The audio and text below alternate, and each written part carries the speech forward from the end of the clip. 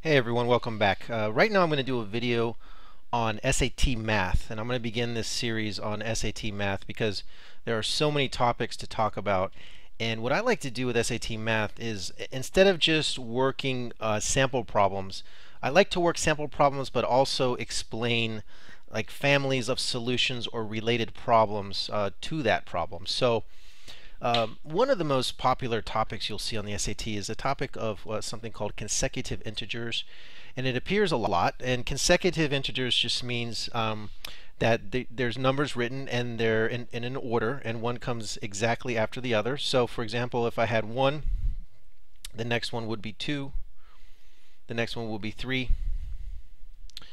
the next one will be 4, and the next one would be 5.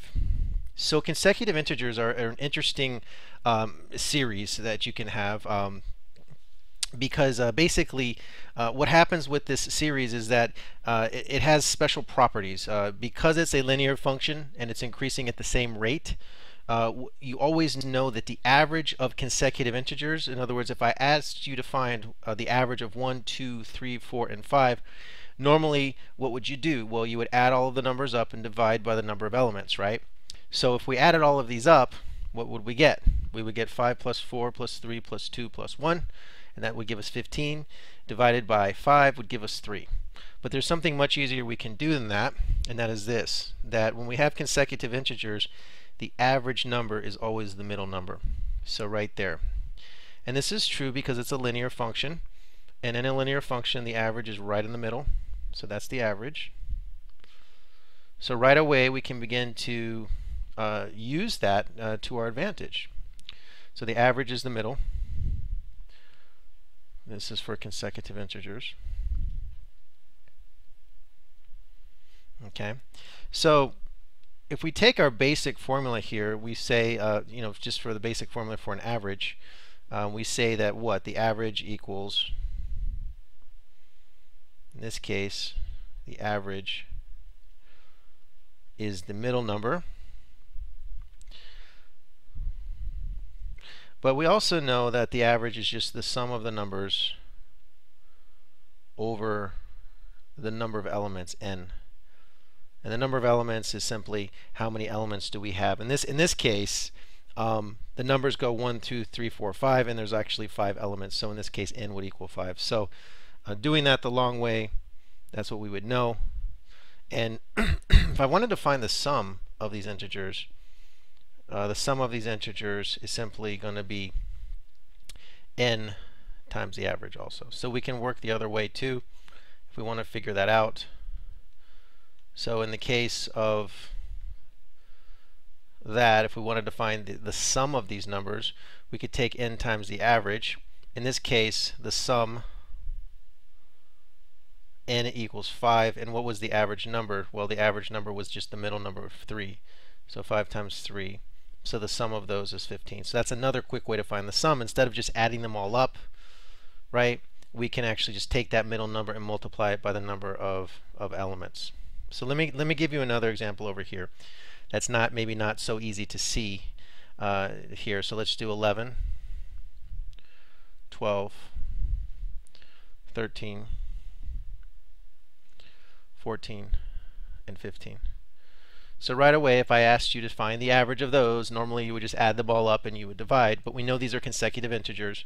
So once again, I know that my average number is just the middle. Again, that's my average. Okay. So the average is 13. Now, just going back on what we talked about, if I wanted to know the sum of these numbers very quickly, I know that, for example, these are the individual numbers here in the set. And we know that in this case, if I just wrote n up here, this is n equals 1, 2, 3, 4, and the 5th element of the set. And these are my numbers. So if I wanted to find out the sum of this, right, what did we say the sum was? The sum was going to just be n times the average. So very quickly, instead of having to add them all up, right, I can just say, okay, well, there's 5 elements times the average. So 5 times 13 is what? Well, it's 50. Right? 5 times 10 is 50, plus 5 times 3 is 15, so it's just 65.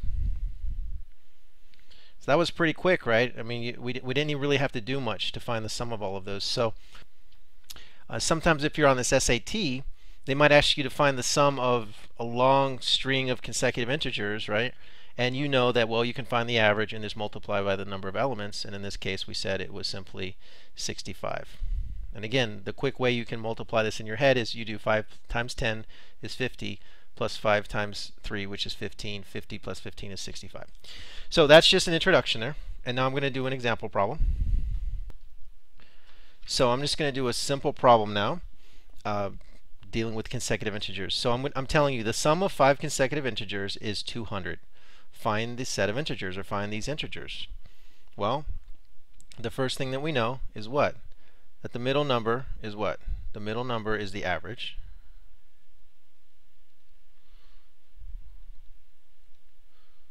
Right? And the average was what? The average was just the sum over n. Okay, so I have the sum and I have the number of elements, right? So what I'm going to do is I'm just going to find the middle number first. The middle number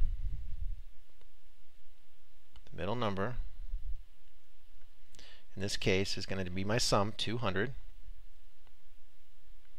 over the number of elements, which is 5. So in this case, my middle number is 40, my consecutive integers. So I'm going to come down here. So I'm just going to start constructing my set of consecutive integers. There's my middle number. So I'm going to build on either side of it. There's 40, there's 41, there's 39. Remember, this is the middle number. That's the average, right? Okay, I'm going to do a little bit more. I'm going to say 42, and I'm going to say 38. So again, I'll color this in a little bit of a different color. This is my average number here. That's the middle number. So there are my consecutive integers. That was pretty easy, right? Because we knew that the average is the middle number, and you just start building on either side. It's pretty simple, right? So you know, for example, again, these are my numbers in my set, and in the number of elements, I'm going to put them down here. So this is the first element, the second element, the third element, the fourth element, the fifth element. And the problem might have even asked you, what's the first of these integers? So the first of the integers would be here. The last of the integers is here. And the middle is right here. So that's just a brief introduction on how to use consecutive integers for SAT math. Thanks for watching.